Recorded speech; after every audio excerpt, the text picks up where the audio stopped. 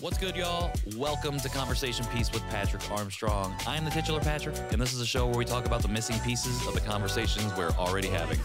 Shout out to our returning listeners, and a high five and hello to everybody joining us for the very first time. I appreciate you all being here in 2024, the year of the net.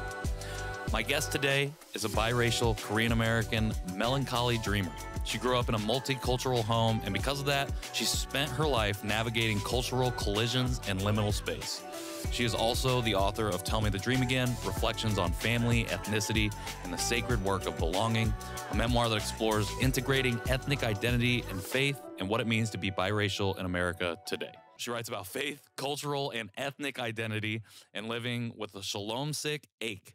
It is my honor and privilege to welcome Tasha Jun to the show. Tasha, thank you so much for joining me. Thank you so much for having me. It is, I said this before we got on mic, but it's been a long time coming. We've connected quite a while ago, and I always wanted to have you on the show, always wanted to do it in person. And now that I'm finally making it happen on the show, we've been able to get you on. So I appreciate your patience with me as we got this set up. So happy to be here. Yeah, it's been a long time coming, but it hasn't really been that long. That's true. It really has. Time is a mysterious concept to me currently as a new father. As you know, as a parent, it is fast, it's slow. I don't know what day it is, but we're making it happen. I gave you a little bit of an intro, but for folks who may not know who you are, do you mind sharing just a little bit more about yourself? Yeah, sure. So you already said I'm a parent. I'm a mom of three. And so my three kids, they keep me busy, and that's where I spend most of my time. I'm a writer. Been writing ever since I was in third grade. And so having a book that I've authored is one thing, but I've always been a writer. So, yeah. Love it. What in third grade made you want to pick the pen up and start writing? I don't know what made me want to pick the pen up, but that was the first time that I received a journal.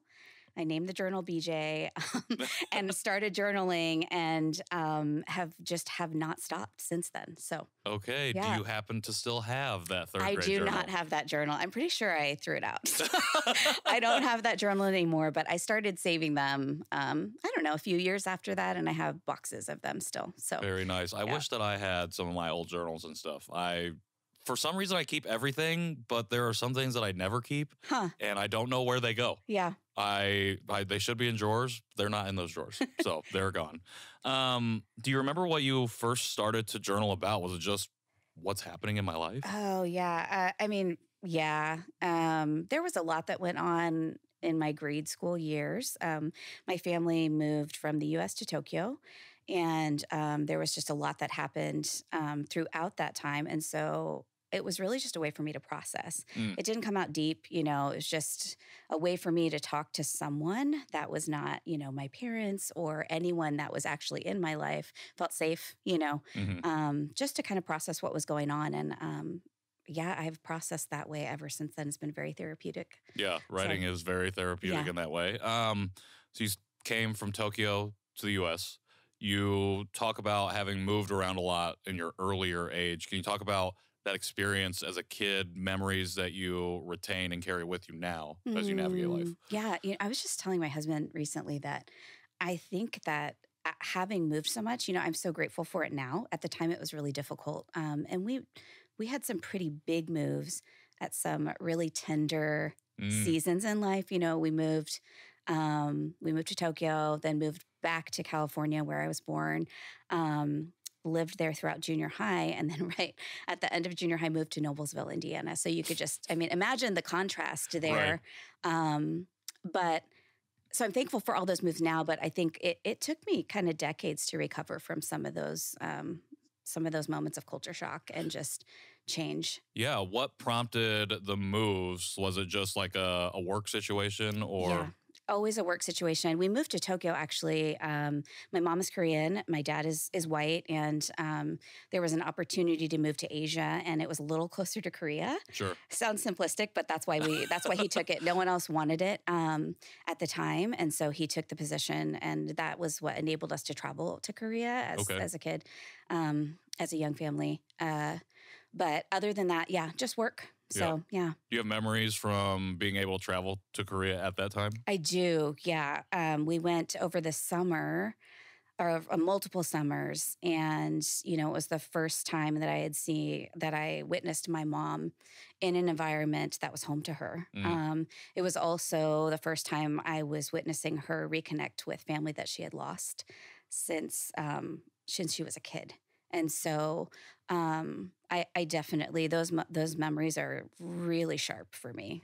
Lots of emotion, lots of confusion too. Sure. But yeah, I treasure them, and they hold a lot of deep stuff. So, Yeah, definitely. yeah. Did you feel a sense of home when you were there, even though it wasn't necessarily home in the way it was for your mom? Right. So the first time we went, I remember as a kid being really excited and thinking, we're going to go to the place where all my favorite food comes from. Like, just as a kid thinking it's going to be everywhere. And I had heard about her talking about her family and was just excited to go. So we flew from Japan, we flew from Tokyo. But it was a shock for me. It was a shock for me to feel like I'm going home to a place that's supposed to be home and be completely unwelcomed. Sure.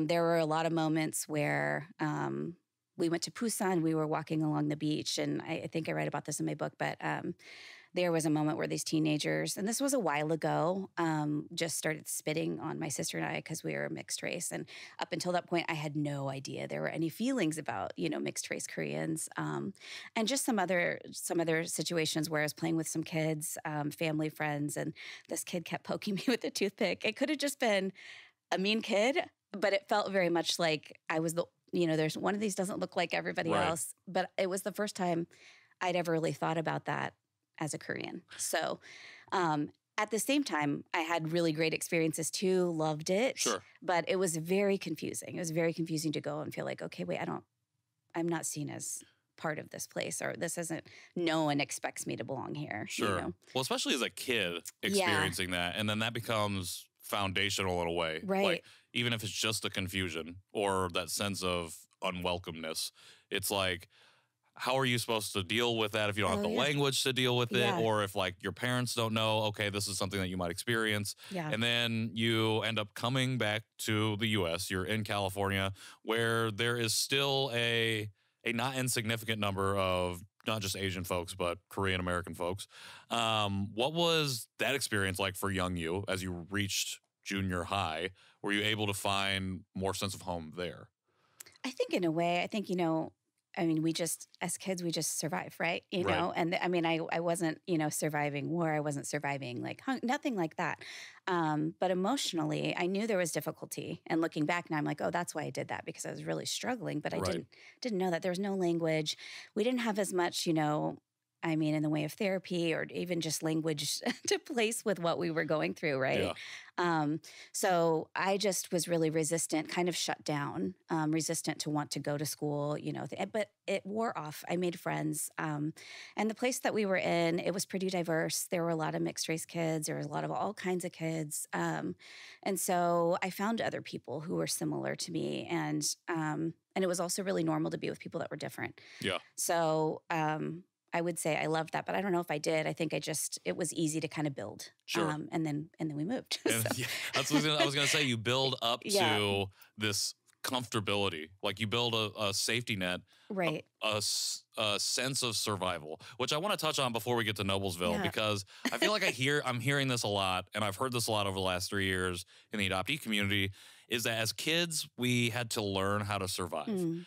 And I think that statement is really standing out to me now, because when you hear Gen X or boomers talk about, oh, we want kids to be kids, it's like it runs up against this idea that, well, us who have grown up now, we're only ever trying to survive. Were we ever kids? Do you feel like you got a chance to be a kid when you reflect on that experience now? Yeah, so I do in moments. I feel like, there's such a tension there. There's so much nuance. I was such a wonder-filled kid when I had the chance to be that way, right? Sure. Always curious.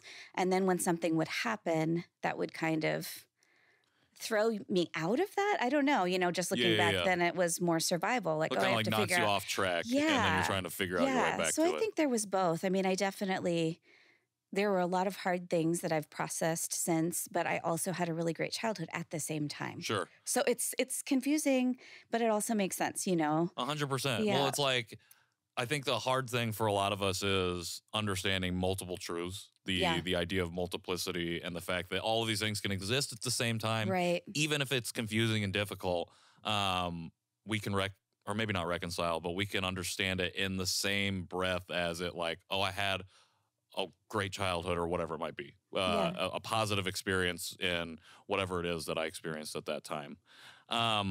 So you build a sense of safety and community, and then you uproot yourself from California and you find yourself in Noblesville, Indiana. Yeah. Culture shock, you said, especially at a formative time of getting ready to go not only to middle school, but high school. Right. What was that experience like for you? That was probably one of the most defining moments. I mean, it really, I mean, more culture shock than I experienced going, overseas, because I was a little older. And again, it's really tender time. And I didn't know anything about Indiana before coming. And so it just shocked me. Whereas moving to Tokyo, we talked about it a lot. It felt like this big deal. We had to talk about moving to another country. But it just shocked me. I remember, from the very beginning being driven to school and just I had never lived somewhere where there was so much space, just like farmland and just so much space. And it was like shocking to me. I'm like, how far? I thought it felt like the school was 2 hours away. Sure. So there was that, which, that's just a different place. But then on my first day of school, there were kids, like strangers, that walked up to me. I mean, classmates, ultimately, they're like, are you the new Hawaiian girl? Are you Mexican? Are you Chinese? I mean, just felt so bold, like right. Audaciously asking me where I was from. And I just, no, from California. Do you know how to surf? I mean, just like really odd questions. And it was a while ago. It wasn't a very diverse school. And I remember also walking into my homeroom class. And for the first time, I remember looking around the classroom for the first time in the U.S., realizing I don't look like anybody in this class. Like I don't think I'd really felt that or noticed that before. Sure. And so that made me want to hide kind of instinctively. And I remember going home and trying to, for whatever reason, in my mind at that time, my 14-year-old mind, it's like, I need to find the baggiest and darkest clothes I can possibly find. I mean, it doesn't even really make sense, but the instinct to want to hide, to not be asked things, to not look different, that's how it played out for me. And no one was being, outright and mean. But it just felt like... There's just an obliviousness to it. Yeah. And then I remember seeing my first...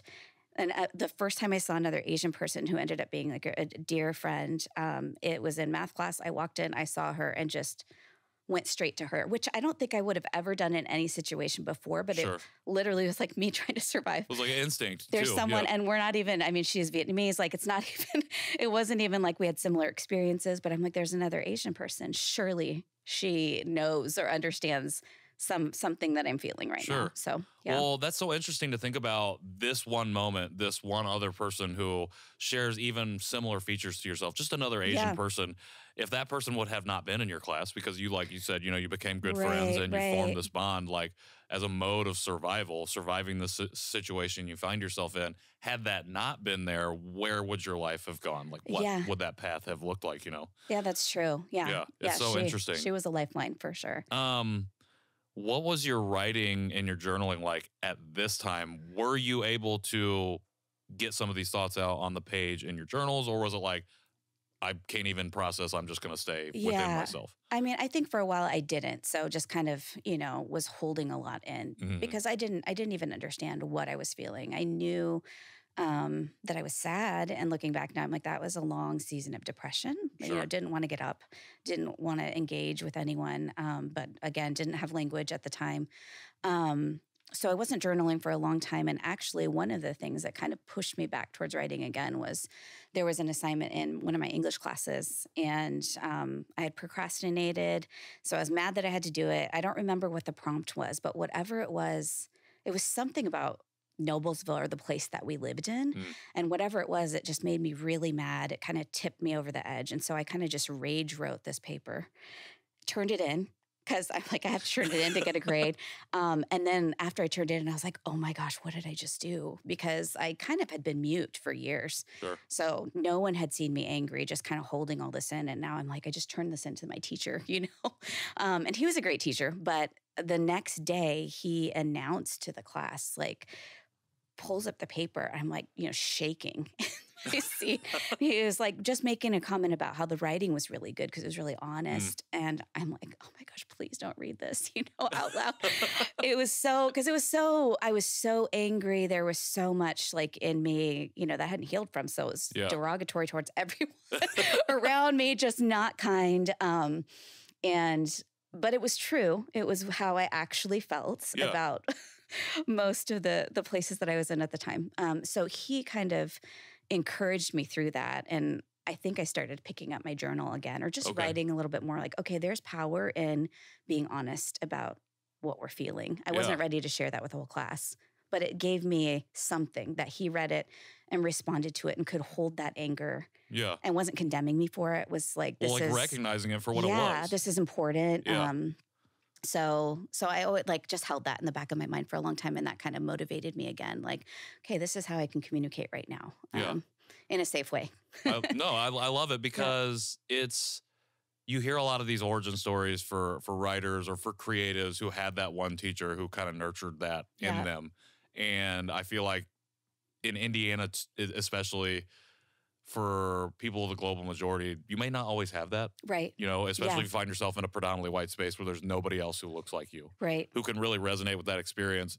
You also don't necessarily think, oh, this person is going to recognize that. And even if they can't resonate with it, he at least could recognize the emotion and the honesty that you imbued onto the page. Yeah, I thought I was going to get in trouble. So, you know, like, I mean, what does that even mean? I don't know. Well, that's how you know it's honest. Yeah. Like, you know, when I feel like as kids, and especially as teenagers, when you do something that you really believe in, I think you always this fear of consequence. Yeah. Like, oh, I just did something bad. And actually, that's just making me think about why I rejected my identity for so long is because I felt like being Asian was wrong. Yeah. And so I didn't ever want to vocalize what it was that I was feeling or why I felt that way or why I didn't want to be Asian. You know, I would just lean into the derogatory aspects of it because I felt like it was bad. And if I voiced that, then I was going to get in trouble for some reason. And now that just made me sad to think about my young self, but it's fine. We're in a good space now. We're in a good space. All of these experiences that you just talked about are laced within the pages of Tell Me the Dream Again. And so not to just skip from, oh, I was in high school and I was just finding my voice again, but to now where you're at. But can we talk a little bit about the book? Can you tell us, let's start here. What prompted you to know that this was the right time to put my experiences on the page and put this out? Yeah. I don't think I ever feel, and I don't know about other writers, but like this is the definite moment.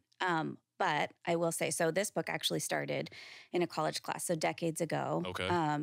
I took a memoir class and had some other, you know, writing teachers that were, again, very formative, but took a memoir class and had this experience with, you know, 12 other students where we read memoir together. This was a time when some people were even saying that memoir is not even a genre. It shouldn't be considered a genre. So it's kind of new.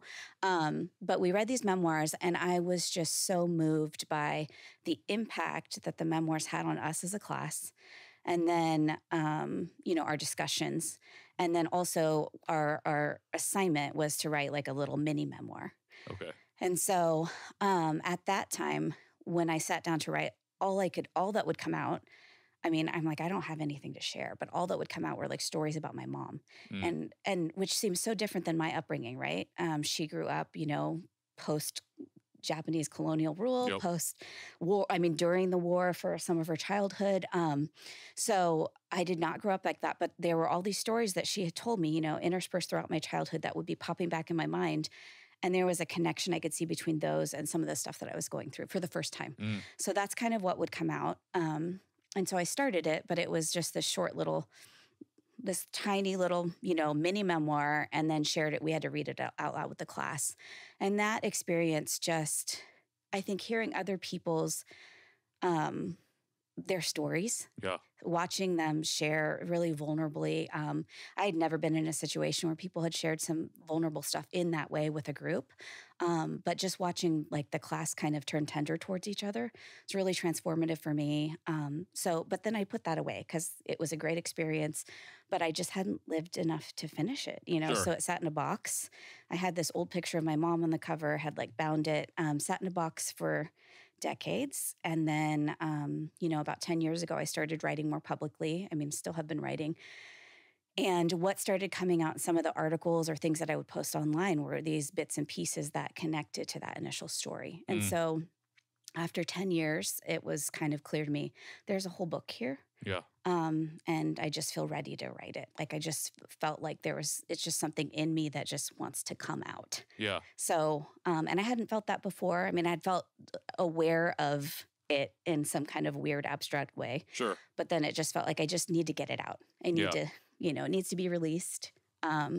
So started writing some sample chapters and pitching it, and went through all the work of like trying to find an agent and getting the stuff fun book stuff. Well, but yeah, but it feels like so much work. Is this even worth it?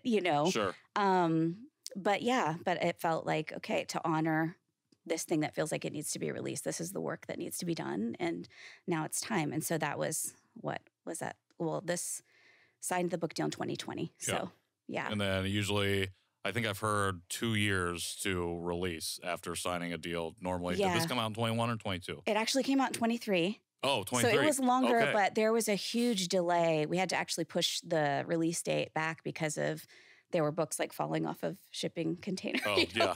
There was a lot going on with COVID. And so, it released later than we had initially planned, but it was a long time coming. I mean, it was done, a year or two before it released. So Yeah. Well, I appreciate you sharing that. I want to go back to when you first started to write this in college as a prompt. And I appreciate you sharing how hearing other people share vulnerably, like, brought you into the space of community and writing. Because I feel like I always, for a long time, thought about writing as a solitary, isolating act. And I majored in creative writing when I was in college. And I think one of the reasons that I dropped out was because I felt so isolated. Even when we were doing like workshops and stuff together, it just felt like this is my own thing. And I didn't feel like I could find that community. It seems like you found it in those classes. You said you called it transformative. Yeah. But that one class, that memoir class, was different than all the other creative writing classes that I was in. Memoir specifically. And it was just that class, the way that the teacher led that class. I mean, he was like a Mr. Rogers. He would come in with his thermos and drink his tea and just, I don't know, kind of let us lead. And we actually did lead, classes, but it was just a really beautiful experience. I wouldn't say that we walked away, tight-knit friends, but there was something beautiful in the creating together. Yeah. And I think a lot of it was the nature of writing memoir, digging into, these are real things, that we're talking about, and which, I don't know, given a different teacher and a different set of classmates, who knows? Right. What it would have been like, right? Well, I think and memoir is interesting because, like you said, a lot of times people were at that time pushing back against the idea of memoir, because I guess it was probably all autobiography, where people are writing about someone else. Is that how that goes? Before that, yeah. Where memoirs are very much a first person look into, this is my life. Yeah. And at that time, I mean, the memoirs that we read in that class, they weren't like famous people. You have like the celebrity memoirs, totally different, different audience. But these were just other writers. They were talking about their lives. And it was, creative nonfiction. And, interesting. And then some of those writers that we read, Mary Carr was one who I think is an incredible memoirist, but we read her first memoir and she's gone on. Now she teaches somewhere. And so, I mean, I think it's a legitimate genre, but she kind of made it. Yeah, for sure. Mary Carr, I was going to ask anyone in particular that stuck out to you, anyone else besides Mary that you were like, oh, this is what I want to do maybe in the future. Well, I didn't know that I would want to write memoir. I knew that I wanted to write. But I think originally I thought I would do fiction because it felt safer. I still sometimes want to do that, but it felt like this was a way to tell stories, without throwing someone under the bus or throwing myself, and just, and add some creative flair to it, you know? So, but she was influential. Other writers were just, I mean, other Asian American writers at that time, which weren't necessarily writing memoir, but just some of the first books that I read where I saw, oh my gosh, this is like kind of similar to my story. It makes sense, a representation, on the page, which I had not experienced ever up until that point. So, I love that. Okay, can you give us a little bit of a synopsis of the book? I feel like we talked about maybe the first third of it in the beginning of this interview. I talked about a lot of it. Yeah. But and I don't want to like spoil obviously all of it, but would love to hear just from you, like kind of what we can expect going in. Yeah. So it kind of starts with a dream that my mom had. And so hence the title, Tell Me the Dream Again. So that's something that I actually said to her repeatedly when I was younger. So she had this dream about a night sky and one of the, kind of constellations or stars turning into a tiger. And then she would tell me that tiger's you. And, tigers are a big part of Korean culture. But she would tell me this, and because of some of the ways that I struggled, just like seeing how I fit or how I belonged, that image was so far reaching for me, like to think of myself as a tiger in any way. But it was always my favorite animal when I was younger. And so it starts with that. And then it moves into kind of a lot of, it's memoir and essays, but vignettes from my mom's story and from my story of rejecting a lot of my Koreanness as I tried to figure out who I was, and then moving back to an embrace of that. And so that involves all aspects like motherhood, marriage, my faith journey, which that's another part of it, which I kind of hit a dead end where I felt like this isn't for me if I don't know how to include my whole self, my ethnic self. And so there's a lot of that in there as well. And then it's also kind of like a love note to my mom. Yeah, so. I love it. How did you find yourself during the process? You talk about hitting this dead end of not being able, or you want to make sure that you're including your whole self. How do you find the balance in the writing process of being able to pull those different parts of you into the book and then knowing, okay, I'm removed this barrier and I can move forward now? Yeah. I don't know that it was something that was very conscious to me as I was writing. I do know that while writing, there would be some times where I would hit a block. And I don't know if it's writer's block or whatever, but just feel like I couldn't keep going. Yeah. And it wasn't, that I was tired, or it was just like, it just felt like there was a barrier. And so in those times, I think sometimes there was something that I need to work through a little bit more. Most of the things in the book are things that I have talked about very openly for a while, have written about. They're not new. Sure. Very comfortable talking about the stories where even, someone might be reading them for the first time and be like, whoa, I didn't know that happened. But for me, I processed, through it. But there were a couple of times where it felt like there was a barrier, and had to kind of think through, like dig deep as to why, if it was, am I afraid to bring a part of me? Sure. Is there fear there? Am I worried about what someone's going to think, and what am I, kind of explore some of that. Before moving forward. So. That's like a part of your own healing process. Because it seems like, you're comfortable telling a lot of these stories. You've told them before. And it's like, okay, maybe I've healed to a certain point with those. But these barriers are, okay, what else can I heal? Right. Yeah. And what else do I need to say to add to what's already there? And am I ready to? Do I have permission to? Especially because it's involving other people. Right. So there's that whole element as well. There were times where I had to go back and talk to my mom, who had given me permission to, in her words, write about anything I've told you.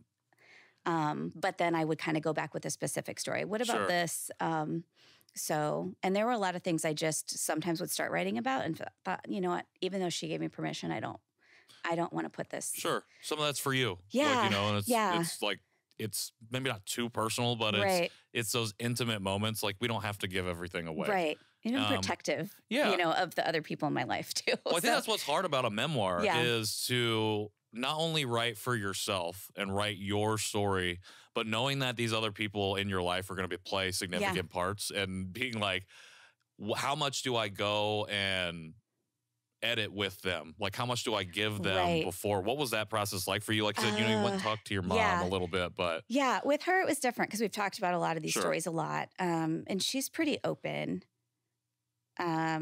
Yeah. So that was a little bit different, but there were a couple things, I wrote about a time with a friend where we didn't see eye to eye, and I just wrote it because I think sometimes if I think too much about it, it's hard to get it on the page. Yeah. So just wrote it and then I just sent it to her. Like, tell me your honest thoughts. Like, are you okay if this is, published and out? And a lot of times it's something, I mean, in that instance in particular, we're close friends. We've talked that through. Yeah. It's not like it happened and we're not friends anymore and I'm writing about it. Though some writers feel completely comfortable doing that. And I think it's kind of personal preference, like what you want to live with in the aftermath. And, Yeah. How prepared are you for any consequence that might come? Right. And some people are more secure in that and dealing with that than other people. Anne Lamott says, I think if people didn't want you to write about them, they should have treated you better. And so there's truth to that. Very true. That is very true. So yeah, any risks that I take in that way, to me, I think it's worth it because it's something that I feel like is hopefully going to help people see a little differently. Sure. And there's needed change here. So I'm going to write about it anyway. Yeah. And, if you feel a little, I don't know, bothered, that's okay. It's worth it. I think if you feel bothered, that means you're being challenged. Yeah. And I think the challenging parts are good because if we are challenging those preconceived notions that we already hold, then that means we've got areas that we need to grow. Yeah. That we probably need to heal within ourselves. And I love the book because it's specifically talking about this biracial, multiracial, mixed race experience. What was it like to really dive into something that we just still don't see a lot of? I'm working with mixed Asian media on stuff to have more of these conversations, especially because I have a mixed race child now. Yeah. But what was it like as, from that first person perspective to be like, I'm going to talk about something very personal, very intimate that I know deeply within my soul, but that we don't talk about a lot, and that really challenges a lot of just general notions about what that means. Yeah. Well, I felt a little bit of an urgency, I think, after having kids too. So I've got mixed race kids too. Having kids, that changed things, but also just learning that, the mixed race population is the fastest growing demographic in the nation. It's not going away. And so the fact that we don't have much language for ourselves, I didn't have any, but the fact that this is a reality, it's going to be a reality wherever you go in our country. Like this is the group, that is going to be the majority here. It matters. And so I think I felt a little urgency in that, like, why not speak, and tell the story. And I think too, just coming to a place of healing and feeling so comfortable as a mixed race person, for, I don't know, however many years now, but it's freeing, it's liberating. I think to be able to speak from that perspective, is a privilege, and so I don't want to shy away from that if I can, Yeah, or if absolutely. That's not right. You don't want to shy away from it if you don't have to shy away from it, maybe? Or just like I have for so long, know? There was so long that I didn't say anything because I felt like it didn't fit the narrative of, my mom's side or my dad's side. Right. And so there's nowhere.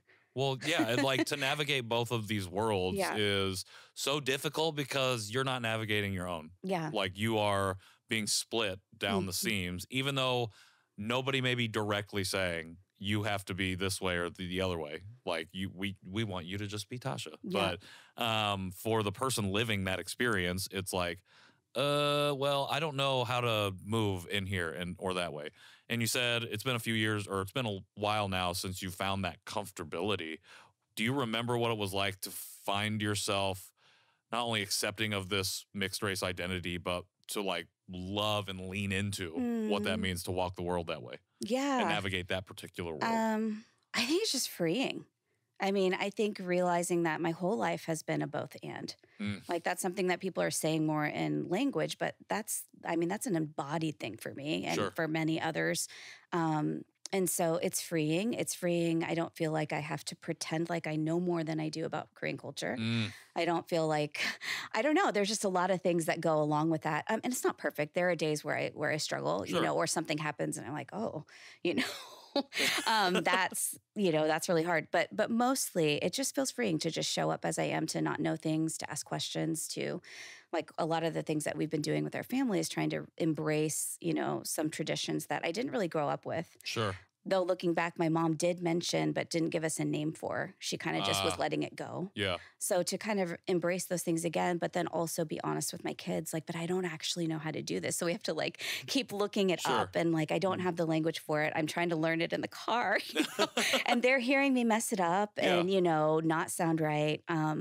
But it's been freeing just to learn and to claim, yes, I am also part of the Korean American community.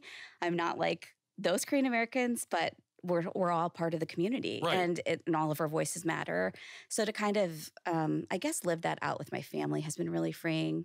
It's been freeing to show up that way in the spaces that I, am a part of, and absolutely say something and not feel like I have to give a disclaimer. Even though people still are like, wait, what? They still ask things and sure. want to understand, like it doesn't fit the narrative that they've had. Right. But that's part of that challenge exactly. for other people. Exactly. To learn. And as someone who's been able to live the experience, you can be the teacher they need in that moment.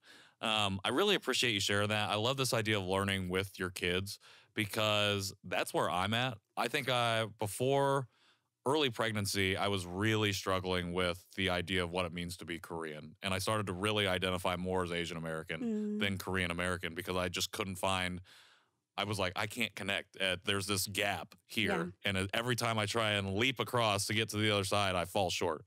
And I was just like, it feels like it's not for me. And now that Van is here, shout out to Van, I'm liking this idea of we'll just learn it together. And as much as I want to be the teacher, I'm like, I was never in the position to teach in the first place. And there were all these times where I was made to be a teacher where I couldn't teach and then felt inadequate. All the times where I was a student and felt inadequate. And now it's like, what are the ways that I can find ethnic and cultural connection with my kid or kids if we have more than one child? And how can I live into that, especially when they have an experience that I won't have of being mixed race. And so I appreciate you sharing this experience because it's just making me light up inside to know, okay, I can do that with them as well. Yeah, totally.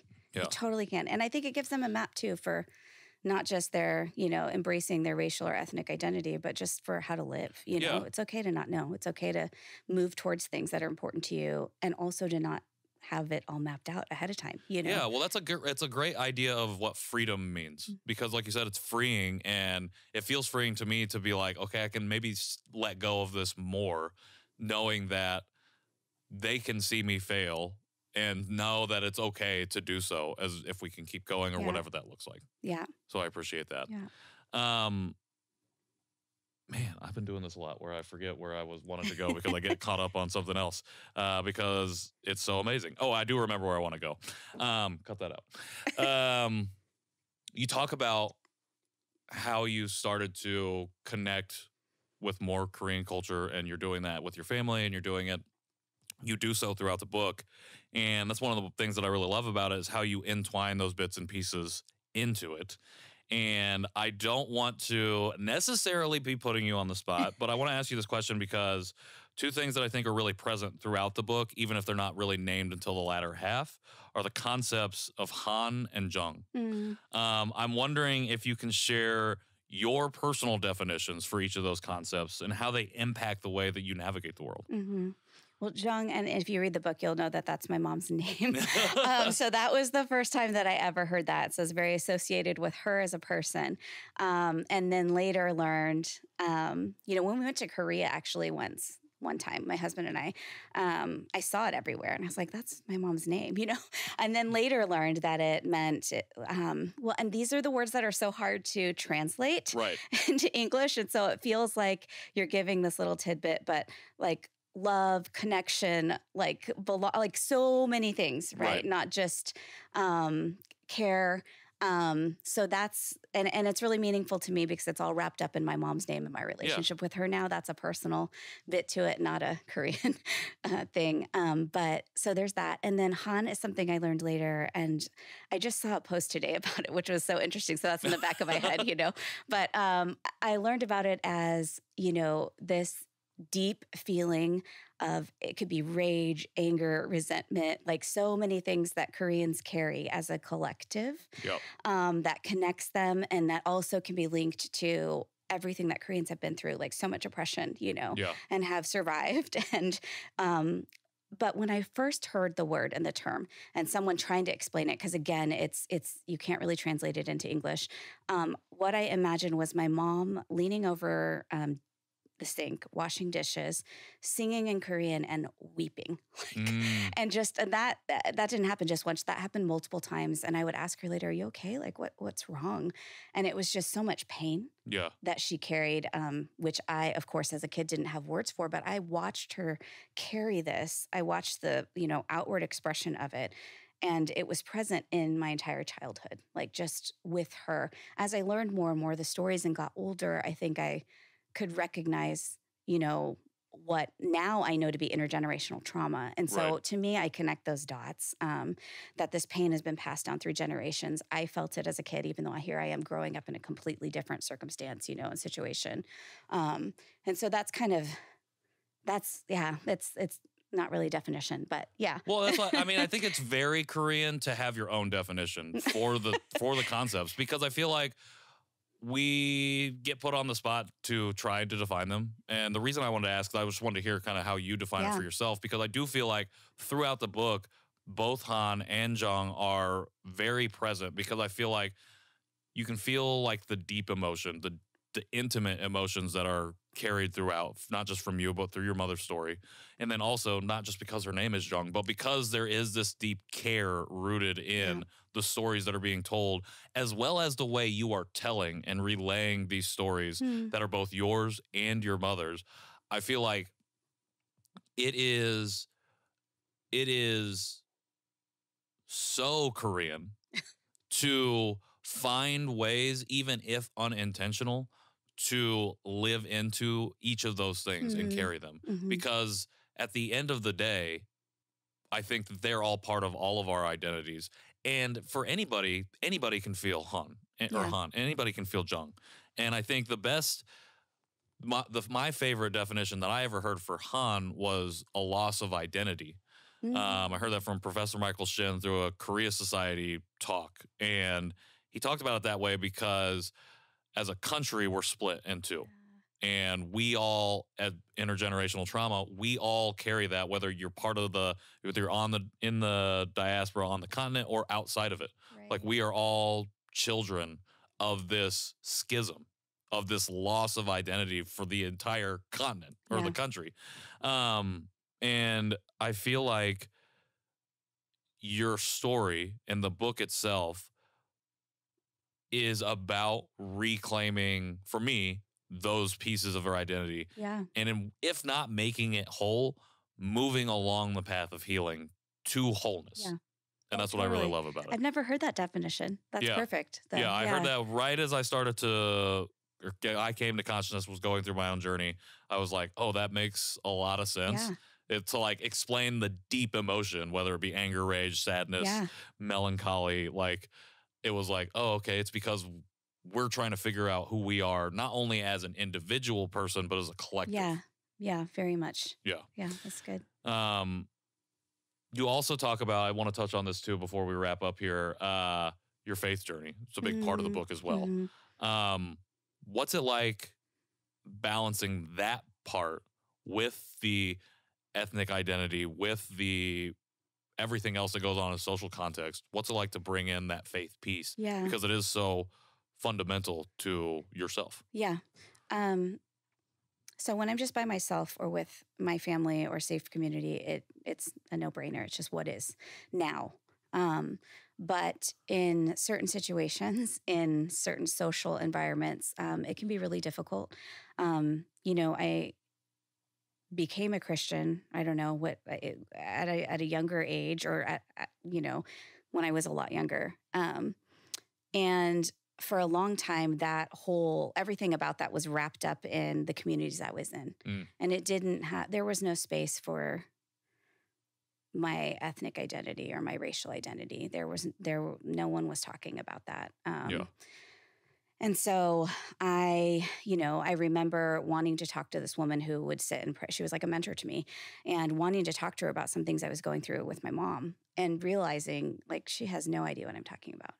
Like just this, she can't, not that she can't help me, but like this part, there's no space for this here. Sure. And so anyway, as my faith journey goes on, there was a point where I thought, if there's not going to be room for this, if I can't work through what I actually believe, with my ethnicity, my racial experiences very much tied to it, then I don't want to be a part of it anymore. And so there was a long time of wrestling. And I think what I came back to too was a lot of my faith was kind of passed down, the core of it. So not just those years where I was just learning from, a church youth group or something. Sure. And I wouldn't say that those are bad. They're definitely formative, but they couldn't have held me for much longer than they Sure. did. So a lot of it was passed down from my parents. And it was a very different expression than what I learned in some church communities in the Midwest, if that, Yep. my mom was someone who would watch what I like to call Jesus movies, like really old ones. And she would weep on the floor. And, I remember as a kid being really impacted by her response, because she didn't respond that way to much else outside of like remembering some of her past. And so that really shaped me in a way that I didn't have words for or realize until much later, when I was kind of wrestling, like, what do I actually believe? Sure. Is this something, because it was either going to be all thrown out or I would move forward, but I wasn't willing to move forward as just part of myself, what I call like assimilated, really, into this colonial, like, I don't know, structure. And so, so that really, I needed to kind of come to that dead end and wrestle, even though it was very uncomfortable, and figure out what I actually believed and what was really important to me. And I think coming through that, again, was freeing. It's helped me define some things for myself. And not wait for someone else's definition, and also kind of question some things that have been around me just because someone said they should be that way, Sure. It's also been difficult too, because I think staying true to myself in, a faith that has a long history and a lot of different kinds of people involved is beautiful on one hand, and it can be really difficult. So, so there's a mix. There's a big tension there. Trying to live it out honestly, and some days are really hard. So. Yeah. Well, I think that honesty comes out in the book, within the pages, and I feel like we talked about like challenging others and challenging the general society's ideas of ethnicity and race, and particularly of the mixed race experience. And I think that through your faith journey, I think it's a great model for what it looks like to also accept those challenges within ourselves. Yeah. And to know that it's not just about challenging outward, but also inward, so we can also grow and heal and move forward in that way. So I appreciate you sharing that. Book's been out for almost a year. So May 2023. Okay, perfect. So yes, it has been out for a year. What have you learned about yourself during this time? I mean, I feel like I was meant to write the book and it was supposed to release, but nothing really changes, It's not like you write a book and it's out there and your whole life changes. Sure. Like the very regular life, and Right. It doesn't change much. While at the same time, it feels like it was necessary and needed to happen. I have learned that I need some regular rhythms. I think doing the creative work and then putting it out there is exhausting. And it was very exhausting, I think, especially right after it released. It just required so much emotional work, not to mention time of just, trying to promote it. And so I've really needed to pay attention to my capacity, my need to just not have anything book related and just be outside, like digging in our, dirt, like just doing things to care for the yard or go outside. Things that really kind of balance out some of that work, that mental and emotional work. Yeah. So I've learned that I have to pay attention to that like really closely. Otherwise I can just do a deep dive. I love it. Yeah. All great lessons for all of us to internalize, for sure. Well, I appreciate you being here with us. I appreciate you sharing so much of your story that is also in the book. Make sure you go and get the book. As we wrap up here, always got to end on this question. How do we best support you going forward? Where do we get Tell Me the Dream Again? And where do we find you? Yeah. So it's sold wherever books are sold. So, I mean, online, lots of different places. So yeah, best support by the book is like the best thing. You know, when we buy books like by certain authors in a certain demographic, it tells people that those books are important, those stories are important. So as far as online, I'm on Instagram probably the most, Tasha Jun B. And then I have a newsletter, but it can all be found through Instagram. So perfect. Yeah. Well, you can find all of those things in the show notes as well as where you can buy the book. And make sure you go out and buy the book and leave a review after you read it. I'm bad about leaving reviews until I get the emails reminding me to leave reviews. So make sure that you do that because it also really helps out authors and helps visibility and lets them know that you enjoyed the book and what you enjoyed about it. So, Tasha, thank you so much for sharing your story and for being here. It's been a big privilege and honor. Yeah, thank you so much for having me. Absolutely. Everybody else, you know, episodes every Tuesday. At Conversation Pod Piece on Instagram if you want to follow us, conversationpiecePod.com for your archives and everything else. We got cool stuff coming up here in the month of May, Asian Heritage Month. Ran out of time to talk to you about that, but we'll bring you back to talk about it again at another time. Other than that, we got a lot of really cool stuff coming up, a lot of really great conversations. Until next time, and until then, I've been the titular Patrick. This has been Conversation Piece, and we'll see y'all soon.